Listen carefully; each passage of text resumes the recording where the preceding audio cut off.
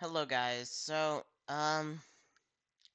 This video's just on. I am kind of tired of Critical Legends, and I'm probably gonna take a break. Um, I love the game, and I'm still gonna record on updates and major milestones. The game got boring, and also this update kind of was the last strand for me.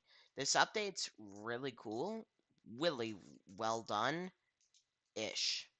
The It's quite unique. The new items are cool. I have gotten one of them, which I will maybe make a separate video on. I'm also still planning on making a Deals Maker video, although I'm still not 100% sure on what it actually does. So this is kind of just saying why I am taking a break. I am gonna record the videos on this. Just there's gonna be a lot less videos on the game until the next update. Once the next update's out, if it's not uh similar to this one, I am going to be getting back into it and I will grind the game again, including this event. I am gonna grind this event still, but I haven't done much. I haven't done much grinding lately on this event. I've done some. I got one new item, Veriska's Crown or whatever. Um, I have been thinking about trading it. Um, but the main problem with this update is it's just so tedious. And the game, obviously, it's a very grindy game. But the problem, I'm fine with grindy games. I like grindy games, but you are waiting for that something to happen for the moon event to spawn. Nothing new. In between. So you have those 10 minutes of that celestial event that doesn't have a guaranteed chance of occurring. Might not even be the one you want. For 10 minutes, that appears. Then it's 10 minutes of gameplay right there, and then you have to go back to waiting.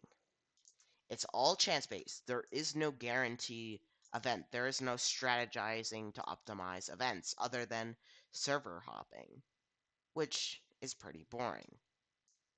In between that time of waiting for that, you can't do anything. You change tabs to watch YouTube, you might miss the event. So you're just sitting there waiting. One thing that I do think could have made this event much more enjoyable is new enemies and new bosses with new attack patterns. Um, New classes. New classes make the game a lot more enjoyable. Obtaining all these cool new classes. Uh, but all you're doing is waiting for a celestial event. Then once that celestial event comes, you just buy items. That's all it is. Now, and I also don't like. Okay, so for the Celestial Harvest or the Spirit Harvest moon, everything costs way too much fruit. So you're not going to be able to get anything unless you like actively either grind for hours for one specific fruit, or you waste all your items trading for an item that doesn't even seem that good because it gives you 1 to 3 fruit every 3 minute of that fruit.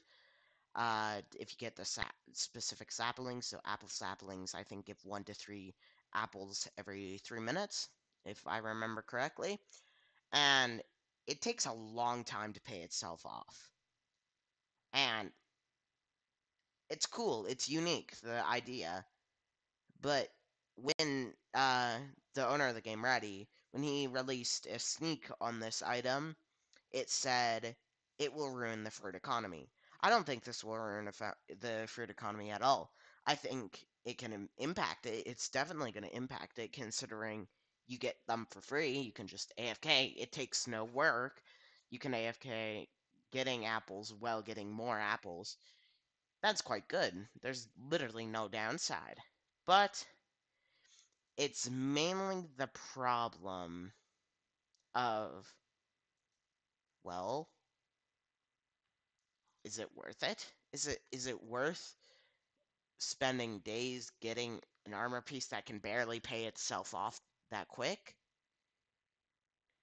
I don't know the exact amount until it pays itself off, but it takes a long time because 3 hours a minute, three per 3 minutes. The Blood Moon is decent. I think it's the best one in my opinion. It's easy to grind, and the items are really cool. The way you get it is you need 150 blood tears, which is a 10% drop from any enemy, which makes it mean to actually get the area to get the new items, you need to spend quite some time killing enemies and waiting for celestial events. And then, to get the area, you need to go to the hell where the Hellbat is, and there's going to be a gate that you can get for 150. Um, and then you talk to the NPC in there, and you need to give it 150, another 150. So per item, it's 150, and you're paying 300 for it, which is going to take a lot of Blood Moons. You can do it quite efficiently with mana potions, obviously, and Demon Scroll technique, and just running around killing whatever you run into. That is quite fast. I think the door is over here. Yeah, this is the door. Yeah. So the Blue Moon is different. I have not yet to get one. But I am pretty sure it's just find the NPC. Once you find the NPC, just talk to her, trade stuff in for items. And I really like this update. It's a really cool update, and I think design-wise, it's well made. The event being put in, I think, was terribly inputted, and I think it could have been adjusted a lot to make it a lot less boring and a lot less painful waiting for events. I think it would just be cool to add like one boss. I don't actually even know if you could obtain these items from rebirthing. So I just don't know, and I feel like they should have changed the event. I think they should have just released maybe one boss, two bosses. Um, Another thing that I feel like would have made this event so much better is the empty days. I think they should have changed it so it doesn't go away after you use it, and instead it's a cooldown. So if you get 3 of them, one for each moon, you can use each moon every couple of hours, so it's a lot less painful, and I feel like that would have been a very good change, but then it's not a change, then it's not happening, so yeah.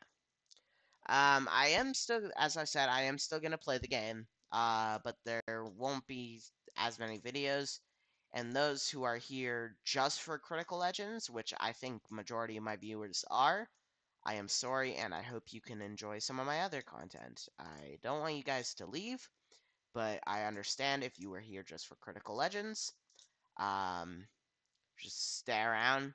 You can unsubscribe, but just check in every couple of weeks to check out any new videos on the game. I am gonna obviously stay up with the game. If there's updates, I'm gonna release a bunch of videos. But apart from that, probably not. Now, yeah, I am gonna record some other types of games. Um, but other than that, enjoy, right? Um, Subscribe, please. We're approaching 170. 270, my bad. Five more away. Uh, and maybe by the end of the year or end of the next month, we could reach 300. That would be really cool. Yeah. Have a good day.